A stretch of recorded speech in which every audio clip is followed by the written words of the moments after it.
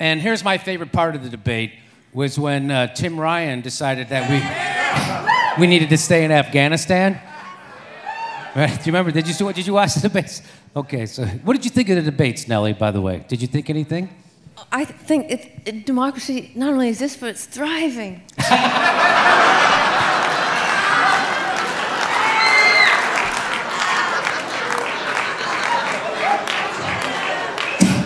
Can't you give a straight answer to anything?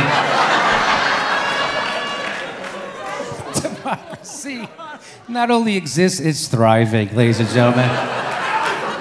When yes, Nellie for president, that's what I say. You know when Southerners say, bless your heart, and they're actually telling you to go fuck off? That's what that, oh, bless your heart. Like, that's what, democracy's thriving. It's beautiful. Okay, so here we go. Let's listen to this.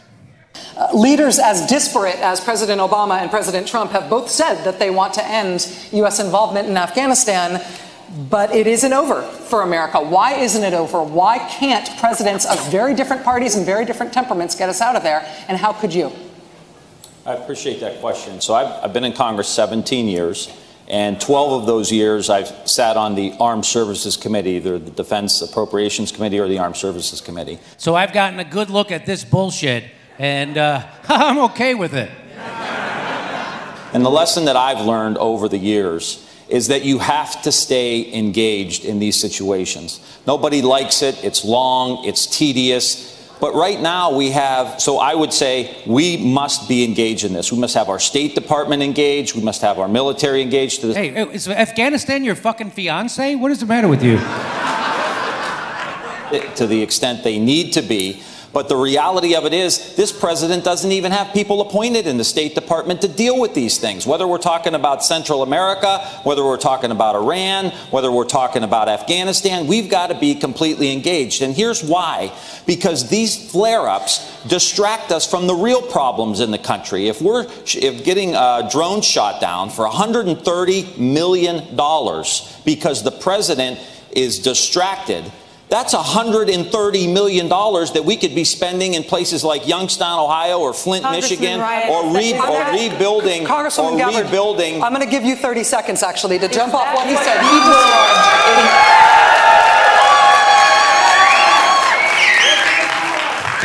What you will tell the parents of those 2 soldiers who were just killed in Afghanistan? Well, we just have to be engaged. As a soldier, I will tell you that answer is unacceptable.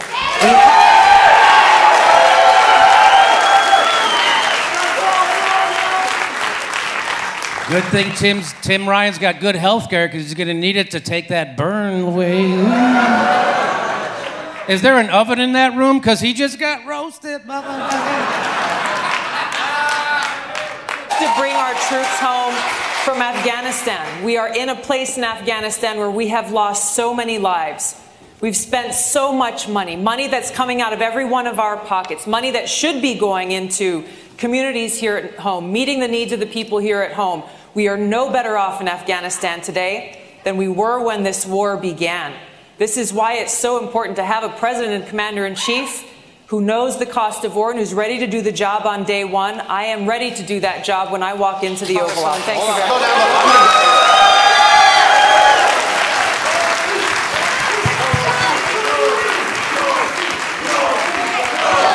Tulsi, Tulsi, Tulsi, Tulsi, Tulsi. Oh. I hope Tim Ryan's for free college because he just got school free of charge. All right, he's a little bored of this, I think. Down the line, I'm going to go down the line here. Well, you know what? You felt like she was responding. You get 30 seconds. Go. Good man. Fair enough. I appreciate that. I hear what you're saying.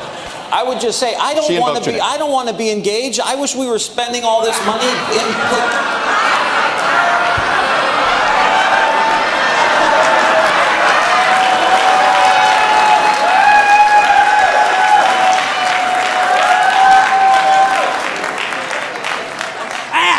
I don't want to do that thing I just said. That I've represented that have been completely forgotten and we were rebuilding. But the reality of it is if the United States isn't engaged, the Taliban will grow and they will have bigger, bolder terrorist acts. We have got to have some present there. As the Taliban was there long before we came in. They'll be there long before we leave. Well, we cannot keep U.S. troops deployed to Afghanistan thinking that we're going to somehow squash this Taliban that has been there, that every other country that's tried I didn't say has failed. squash them. When we weren't in there, they started flying planes into our buildings. So I'm just saying right now, The we Taliban have...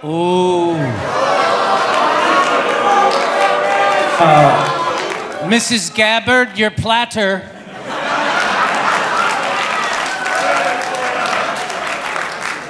didn't attack us on 9/11. Al-Qaeda did. Well, Al-Qaeda attacked us on 9/11. I understand. That's why I and so many other people joined the military to go after Al-Qaeda, not the Taliban.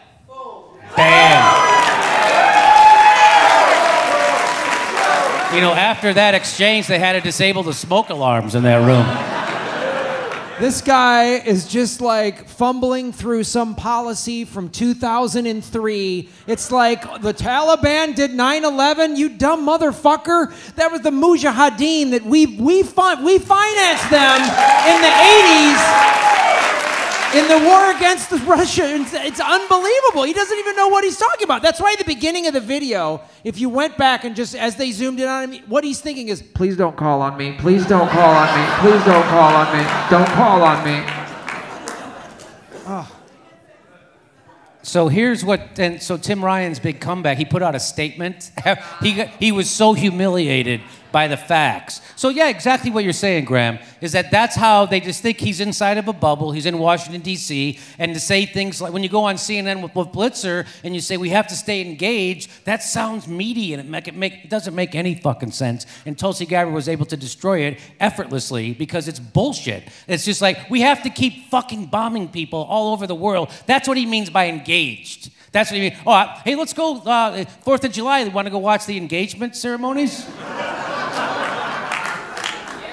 That's what he means by engaged. So he put this segment out, and look at the last sentence. The last sentence says, we refuse to be lectured by someone who thinks it's okay to dine with murderous dictators like Syria's Bashar al-Assad, who It's fucking unbelievable. When somebody completely schools you, you should have your staff write a letter smearing that person so you can hide behind it. That's courage. What did you think of that? What did you think of that, Nellie? Anything? I don't know if we should be in Afghanistan. You don't know? You're not sure? I don't know, no. But I do think, 9/11 was a response to us fucking the world over for decades previous. Yeah. And it was funded by Saudi Arabia. It wasn't funded by the Taliban. Yeah. And of course, Tim Ryan will never say that because, he's engaged with the Saudi Arabians in a fucking different way. Here's money, and here's his...